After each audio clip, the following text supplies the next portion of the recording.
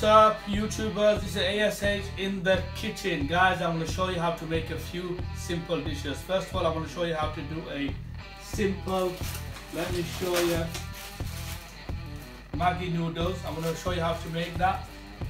Then I'm going to do a vegetable as well. I'm going to do a bindi bhaji, that's actually called okra.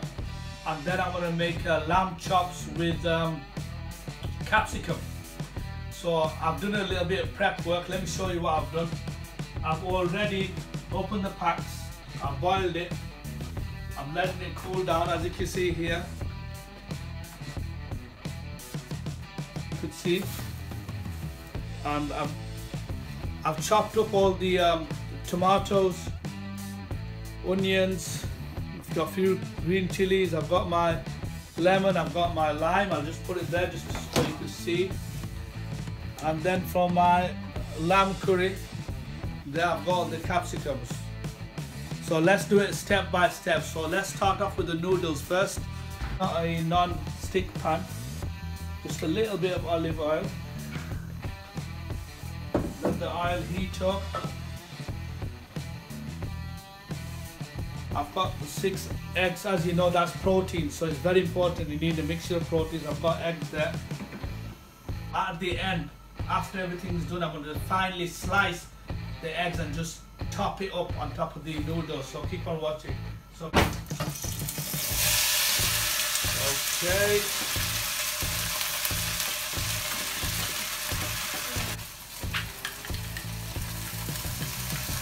It's very important to add a little bit of water as well, because if you don't add a little bit of water, it's going to stick and it's going to burn. So it's very important.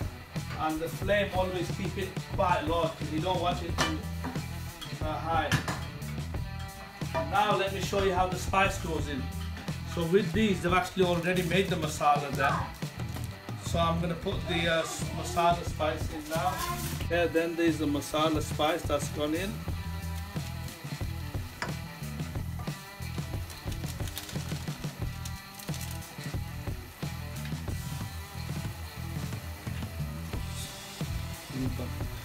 So now I've got the spice in. I'm going to just mix it, stir it, just get it nicely mixed, all of it. I think that it just needs another one because I like it a little bit more spicy, so I'm going to put another one in. Another one of these masala spice. Chop up my bindi, okra, just give it a little wash. As you know, washing is very important. Just wash it with cold water. You could actually chop probably 6 together. Important thing is you line all this together and then nicely slice there. So this is going to see, just finely chop it there, there, there. The rest could go in. That's the way you should be chopping. That's what I'm looking for. That's the way you should chop.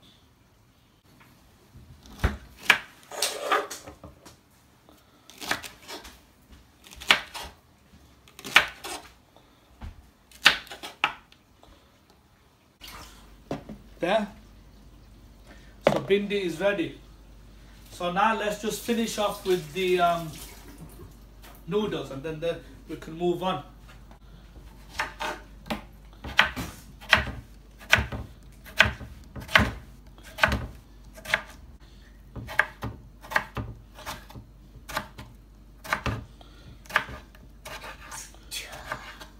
So now I'm putting the tomatoes in. Tomatoes in. So there's the coriander, just freshly, as you can see, it's absolutely fresh. Smells absolutely fab, awesome. And now I'm going to just wash the coriander and then just chop a little bit of coriander into the noodles. As you know, washing is really important, because if you don't wash, there's so many things in there. There could be worms, there could be flies, there could be anything. So you have to give it a nice, thoroughly wash. So take your time. Always the preparation takes the longest, the chopping takes the longest. So you have to take your time on preparation, cleaning. They're the longest bit.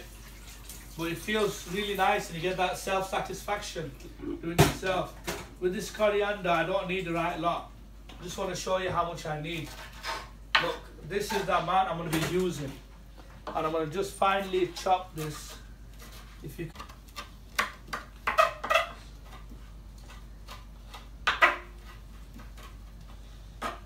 that's how it looks. Just give it a little stir. It's almost done. So now guys, as you can see, my eggs is done. So I'm going to just cool it down, take all the shell off, slice it nicely, and then throw it in the noodles. I'm just peeling the shell off the egg now. I'm not going to use all the eggs. I'm going to only use about 4 eggs, and the rest of the eggs I'm going to make it into an egg curry.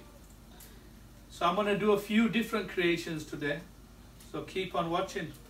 Guys, as you can see, the eggs are done now. I'm going to finally chop them up, and then I'm going to throw it in the pan. So guys, as you can see now, the eggs have been chopped up finally. So guys, now it's the final bit. Just going to throw the eggs in now. There. For some of you that thinking, how come I put no salt and pepper? Basically, with these masala, they've actually got a lot of salt in anyway. And now it's done. I'm gonna just let it cool down, literally, and my noodle is done. A simple noodles with egg, and this is what I created. It's a Maggi noodles, and that's done. So guys, watch the next bit now. So after this is done, as I said, I'll make 2 more dishes. I'm going to make a bindi dish, and I'm going to make a lamb chop dish. So this dish is complete now.